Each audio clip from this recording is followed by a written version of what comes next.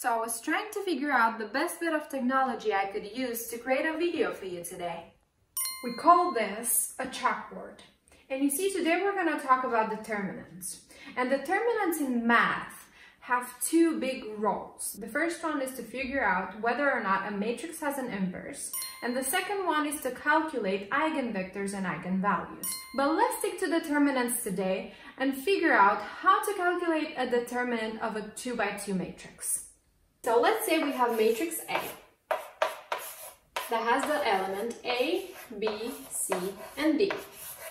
All right, now we calculate or we denote the determinant as determinant of A, or A between bars. All right, now if we want to calculate the determinant of A, we do it like this: A, D minus B, C. Okay, now that we know the formula, let's try to go through an example. Let's say we have matrix A with the elements -1, -12, 6, and -20. Now let's try to apply this formula on this new matrix. So determinant of A would be -1 times -20 minus -12 times 6. All right, -1 times -20 is 20, minus -12 times 6 would be 72. And since we have a minus here, with a minus here, it's going to be a plus. So 20 plus 72 is going to be 92. And this is the determinant of the new matrix A. Okay, now calculating the determinant of a 2 by 2 matrix is pretty simple. But let's try to take it a step further and try to calculate the determinant of a 3 by 3 matrix.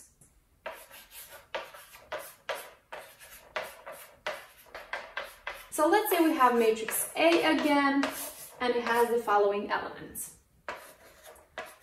A11, A12,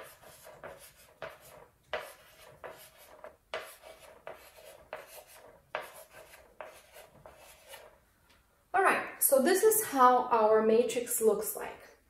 The actual formula for calculating the determinant of a 3 by 3 matrix would go like this. First, we need to take the first element here and cover the first column and the first row and multiply this element with the remaining matrix. And I'll show you how you do that. So, the determinant of A would be A11, and then you have A22, A23, A32, A33.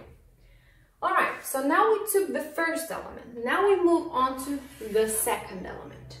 And we do the same. We cover this column and this row, and we multiply the element we just made a circle around with the remaining matrix. And we do minus A12, and the remaining matrix is A21, A23, A31, A33. And the last thing we're going to do is take the last element, and again, we're going to cover this column and this row, and we're going to multiply this element with the remaining matrix. Plus A13 times the remaining matrix. A21, A22, A31, A32. Okay, so this is how you actually calculate the determinant of a 3 by 3 matrix. And remember that I told you that you need to keep in mind the rules of the determinant of a 2 by 2 matrix. That is going to come in just down here in these matrices. So we're going to multiply these elements with the determinant of these matrices. So let's take an example and see how this will look like. So we will have matrix A. 1, 2, 3, 7, 6, 5, 4, 9, and 8. So we have the matrix 1, 2, 3, 7, 6, 5, and 4, 9, 8. And now we try to actually calculate its determinant. So determinant of A would be the first element here, 1, multiplied by this matrix. So 6, 5, and 9, 8. Minus the second element here, 2, which is going to be multiplied 7, 5, 4, 8. Okay, and now the last element, which is 3, we're going to multiply it by the remaining matrix, which is 7, 6, and 4, 9. Okay, now that we know how to calculate the determinant of a 2 by 2 matrix, it's going to be very easy to calculate this entire determinant.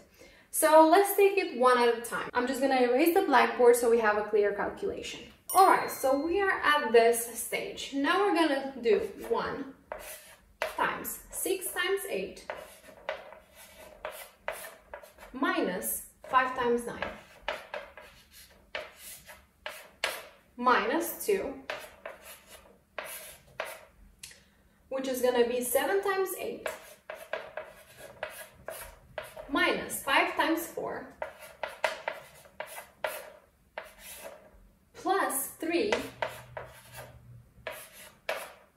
which is going to be 7 times 9 minus 6 times 4. Alright, so now after we calculate this entire equation, we come to the result 420. So the determinant of A would be 420. There we go. And this is how you calculate the determinant of a 3 by 3 matrix with the help of a determinant of a 2 by 2 matrix. And remember, if your determinant of the matrix is equals to 0, it means that we do not have an inverse. Alright, so this was it for today. I really hope you understand more how to calculate the determinants of a matrix and that you enjoy my new technology right here. And thank you for watching, and I'll see you in the next one.